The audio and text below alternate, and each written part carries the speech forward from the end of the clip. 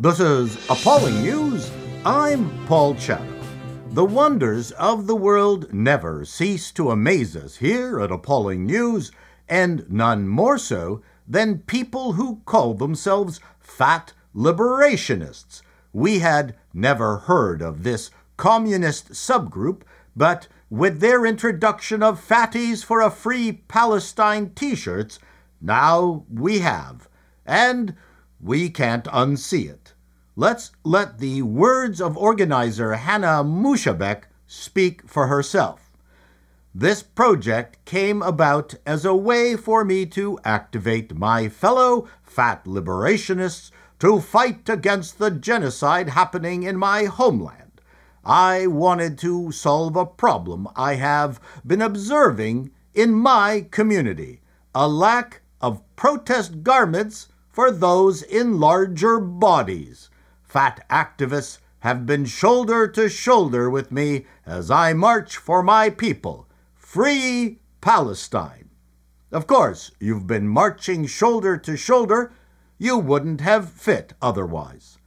Apparently, you've solved the lack of protest garments in larger sizes. Your hate shirts come in XL3X, XL6X, and Tent City. There's also a crop version which would definitely rid the Jewish homeland of Israelis. But what is fat liberation? The online definition is fat liberation, like other liberation and justice movements, is the idea that fat people experience systemic structural oppression and that to address this, society must be restructured to end this discrimination and create an inclusive, equitable society for people of all body sizes. By structural oppression, do you mean floors not made of reinforced concrete? We apologize for that joke in advance. It is not easy to lose weight, but it seems to be very easy to lose one's mind.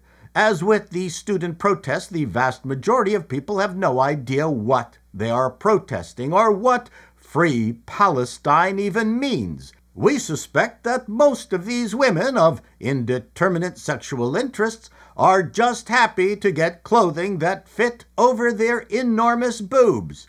But as much as Mushabek waxes poetic about removing Jews from the planet, let's not forget that these fat liberationists are a nasty bunch. Just look at the torrent of hate Adele received when she left the fold, and by that we mean removed all the folds from under her chin. Adele said, "I feel bad if anyone feels horrible about themselves, but that's not my job. I'm trying to sort my own life out." How dare Adele decide that she wanted to be healthy, not get diabetes, heart disease, cancer, or a host of other conditions related to obesity. And clearly no one feels more horrible about themselves than these women suffering from a lack of self-esteem, which is the perfect cohort to promote this lunacy. Yes, Fatties for a Free Palestine hope to send food aid to children in Gaza, but check the aid containers to make sure all the Twinkies haven't already been eaten. Back here in Canada, whose only remaining industries are maple syrup and government jobs, the Canadian Cancer Society apologizes for not calling cervix front hole in non-binary disclaimer.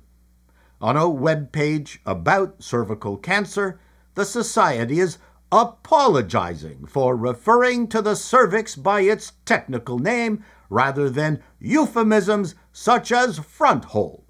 The agency also admitted that men can have these body parts too, and by men, we are assuming the society is referring to trans men who have female body parts. Of course, it is not outside of the bounds of credulity that the society is also hedging its bets and not wanting to offend trans women who believe they should have cervixes. Because the society has gone nuts and medical agencies are scared to death of 0.06% of the population. The Canadian Cancer Society, in a page on cervical cancer screening for LGBTQ people, wrote, "Trans, non-binary, and gender-diverse people face significant barriers to accessing health care and are less likely than cisgender people to be screened for cancer." Are we going to rename the uniquely male prostate cancer to not offend a trans-identifying woman when a female identifying as a man walks into a clinic? Will the gynecologist have to comment on how big the patient's imaginary schlong is? What does advocating for equal access to cancer care mean? What access does this person not have? Appalling News reached out to the Canadian Cancer Society for comment, but has not received any response as of this taping, and we don't expect any from this captured chicken shit organization. The Society wrote, "We recognize that many trans men and non-binary people may have mixed feelings about or feel distance from words like cervix. You may prefer other words, such as front hole.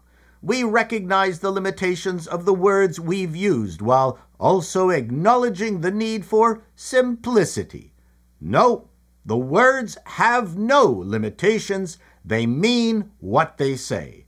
Only you simpletons need simplicity." Julie Burchell said, "Trans ideologues have long tried to erase or appropriate any word that is specific to females, from women to mother and now vagina. And they have gained a foothold in our schools and in our media. Now gynecological health providers are swallowing the stupid pill too." Let us leave you with this final thought. Cancer does not care about your mental health issues.